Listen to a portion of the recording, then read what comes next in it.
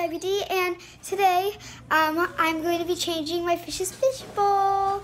Yeah, as you know, my fish lives at my grandparents' house because my mom doesn't want to deal with him, and he's the cutest little betta fish you'll ever got to see. So let's get started. Okay, guys. So I just got to catch Finn first. He's a tricky little And what fish. Are you doing now, Natalie? So what I'm doing is I'm trying to catch him in the net. Finn!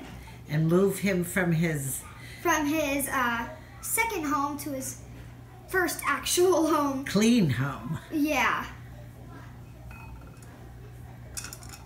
Let me get up here. You have to be careful that you don't hurt Finn. Okay, where'd he go? Here he is. Sometimes you could take out the big... Caught him. Okay, and Put him in then... here. And let's see. Come on, Finn. There you go. He likes his clean new home. Stop the video. So now we're going to move him back, and then we'll probably clean the fish tank.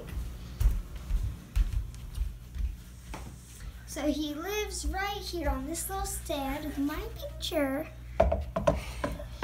Finn, how do you like your new... Oh, I think it's backwards. I'll switch that. Wait. It is? Yeah. Oh, well, we don't want Finny to be backwards. There we go. Oh, Now he's going got to his fish school. He's going to fish school. Good boy, Finn. So now we're gonna empty the tank. Well, it's really a fish bowl. Yeah. We got to clean everything and have it all ready, so when we're ready to do Finn again, it'll be nice and clean. Ouch. It's all slimy.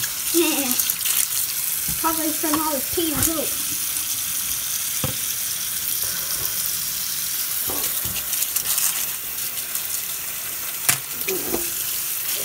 Ew, slime. Feels like slime.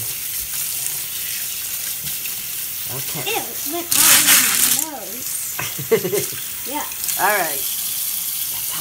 Thanks for watching, you guys. And comment down below if you are the one responsible for cleaning the tank. I am supposed to be, but half the time I'm at my house when they clean the tank. So, Natalie, it's time to turn that off and do the things I asked you to do, really. okay. Face, hands, teeth, clothes, shoes, socks. Thanks for watching.